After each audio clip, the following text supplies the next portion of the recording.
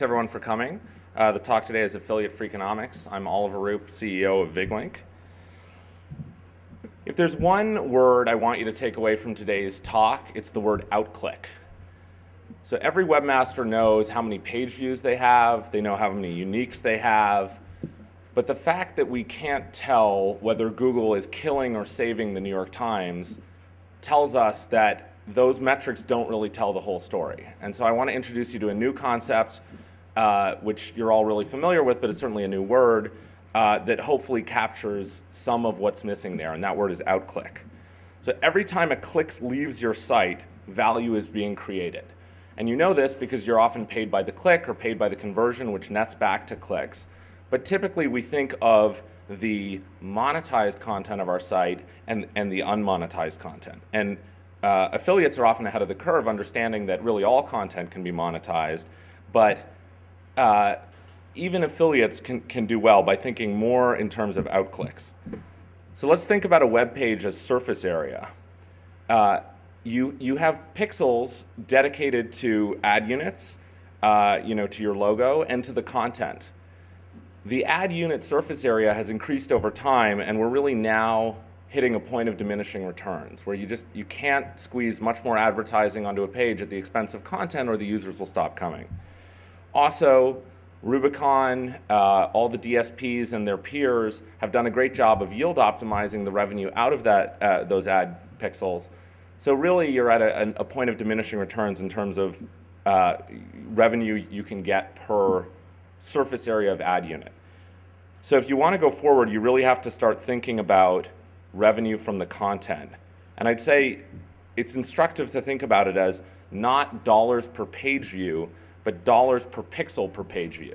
So is the surface area on your page being allocated to where it will maximally return you revenue? So just to step back a second and think about the market, we have cost per click advertising, which is sort of dominated by AdWords, which typically returns about 8 to 11% of retail sales back to the advertiser to the publisher in terms of payment. So on average, the retail market returns 8 to 11% of their sales to the publisher in return for the advertising. CPA advertising, on the other hand, returns about 5% on average. Now, obviously, this varies, but industry-wide, we see about a 5% average. So if you think about that, that's a little strange. Why does the price drop as risk decreases? So CPA advertising, you only pay when a sale occurs. CPC, you pay whether or not a sale occurs. So in theory, you should think that the price should improve with the reduction of risk, but instead it drops. And so we want to think a little bit about why.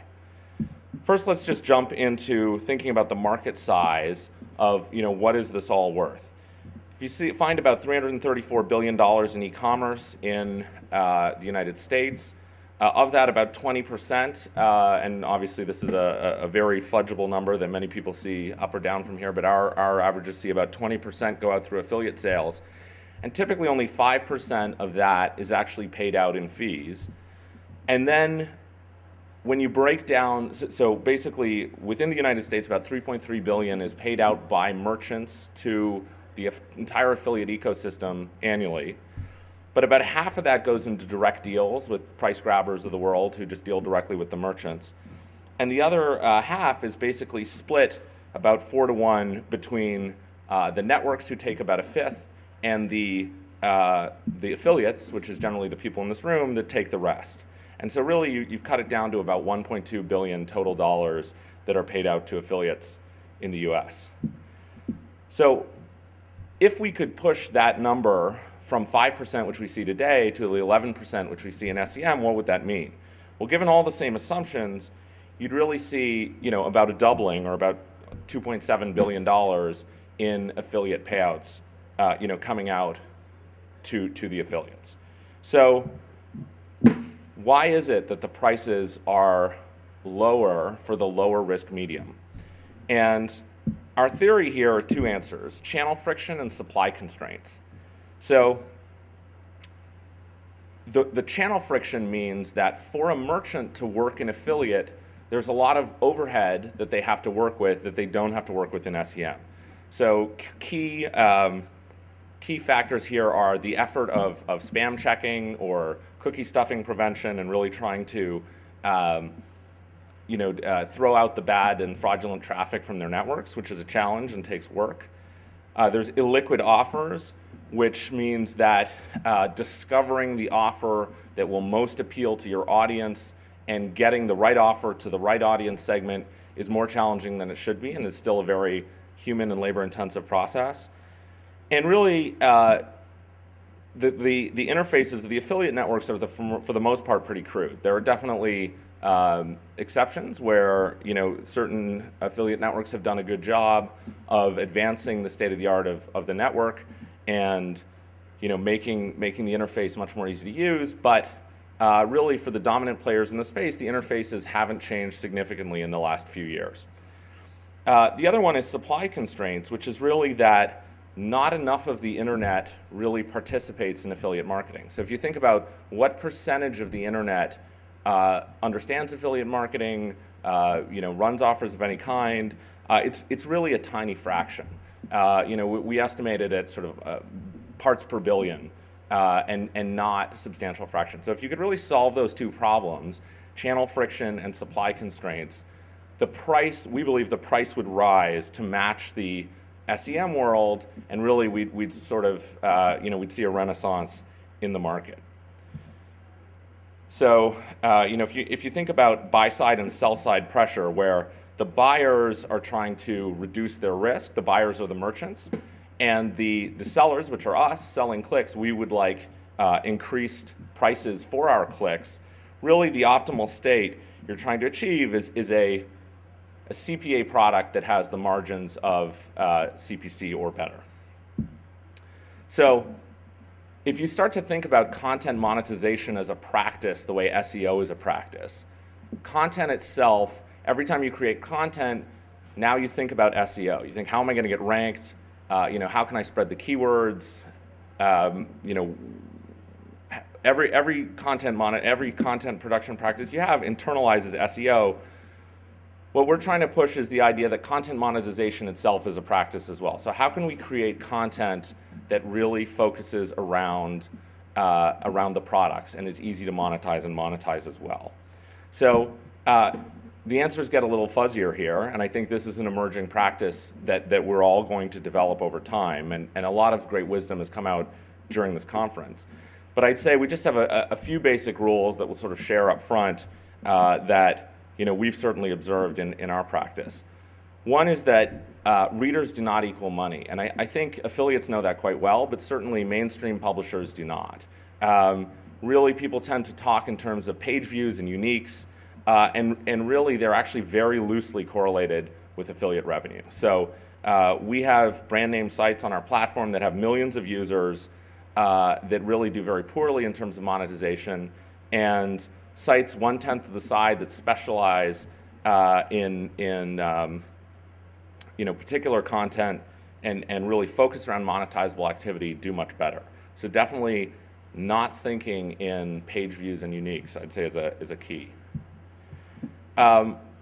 Focus matters. Obviously, this is a trite statement, but I think we have seen very positive results from small forums and blogs that have a particular focus. One I want to mention is we have a forum that focuses on shaving, that talks about nothing but shaving, that actually on a per unit of traffic basis is one of our highest performers. So really we see the broad spectrum content activities that are slice of life are really poor performers, and the very focused monetizable activity forums tend to do much better. So I'd say if you're looking to make monetized content, focus on a very particular niche and try to become the expert in the field. Trust matters. We see that disclosure of monetizable links showing your audience what you're doing and not trying to hide that you are an affiliate and that you're selling product makes a really big difference to monetization in our network. So we found that sites who disclose appropriately generally perform twice as well or better than sites that do not disclose. So I think many affiliates are often reluctant to disclose that they're running affiliate links and that they're earning sort of money off downstream purchase behavior. But our observation is that actually the reverse is true. That about 2x the sales volume results from sites on average that disclose versus those that do not. And finally, I'd say, what gets measured gets managed. And if you can have access to tools that can tell you, which particular links are performing the best, which particular subsites of your forum or your blog are performing the best, which products are being sold, you can really focus on selling more of the product that that your readers are already buying. And often our customers have seen surprising results. So as a result of looking at the data, they've understood, it's time to shift from what they believed their users were into and what they were not. And certain collaborative tools are emerging where you can compare yourselves to your peers on an anonymous basis and say, what products am I selling and what products are my peers selling that I'm not but should be based on their data. And so the techniques of social networks and the Facebooks of the world are really applicable to to affiliate marketing. So I guess I ran through that a little faster than potentially expected. But if there's any questions, I'd love to take some questions. You can step up to the mic, or if you just shout your question out, I'll repeat it back. Can you give us some specific examples of people disclosing and how they're doing that? Absolutely. The question is, can you give some specific examples of how people disclose and of people who are disclosing and how they disclose that? So the how is much easier. So VigLink and our competitors all have little badges that can be introduced at the bottom of the page that basically disclose to your audience what you're doing, that the content on your site is automatically affiliated. That has a number of benefits. One is that the FTC obligations for disclosure are arguably taken care of. I think there's definitely some case law there that remains to be settled. And I think the who, we have, I'd say, hundreds of blogs that have attached that badge. We make it very easy to do that. There certainly are certain customers of ours take a more reluctant approach. So often they disclose it in, buried in the terms of service, and it's not very well read. We've definitely had a number of cases where customers, their users discover what they're doing and anger results. And generally the attitude of the users has been, this is fine what you're doing, but you really need to tell us. And I think, we certainly don't force our customers to do anything, and we couldn't police it if we did, but I think we strongly urge our customers to disclose the use of technology like our own or someone else's, because it not only gets better results, but it prevents user backlash. You talk about pressure from advertisers so my background before being in the Sorry, what? with direct response television, right? And major brands don't like playing direct response television. I never understood. I mean, why you would want, if you get a national call center, you get a web presence, but Target doesn't want to do a direct response ad. So why does that? How do you change that in the gambling space, right? I mean, literally the concept. If you can't get over the hump that putting an 800 number in your website or directly on your TV spot where you control the creative, how can you get them over the hump that it'd be great if Target actually put a display on the site about a product from the site is very cool. I mean, clearly those need to be clients you're working with. How do you get them?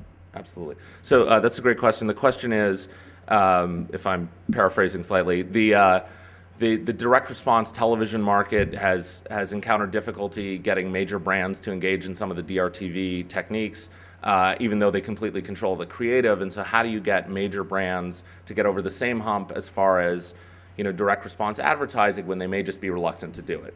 And I think that's a great observation. I mean, I think no one in this room will be surprised by this. Affiliate marketing has a little bit of a sleazy reputation, and I think indeed, I think some of the merchants, are reluctant on that front. Although I think if you take a survey of the major internet retailers on the market and who has an affiliate program, the answer is almost all of them. I mean, really, it's the exception rather than the rule. So I think the more precise question is, how do I convince a merchant to engage with me? And I think that is the challenging question. I would say really, some of the things we mentioned, which are direct user engagement with a small audience. It needn't be big, but an engaged smaller audience is much more valuable than a less engaged larger audience. Trust of your users, direct disclosure that you are in fact advocating these products, and then another trite answer, but real quality content that that appeals to the merchant. And I think when we looked at how affiliates spend their time, really an extraordinary percentage was going towards bookkeeping and dealing with URLs and sort of the direct physical integration of URLs into content, and not enough time was going into the part that really adds value, which is creating content. And so tools like our own and our competitors offer the ability to really get rid of the annoying work that a computer can do that involves Excel spreadsheets and copying and pasting, and really let the humans focus on what only humans can do, which is create fabulous content that draws engaged readers. Anyone else?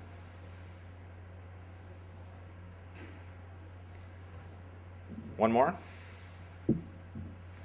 Okay, I think we're all set. Thank you very much, and I'm available afterwards if you'd like to chat.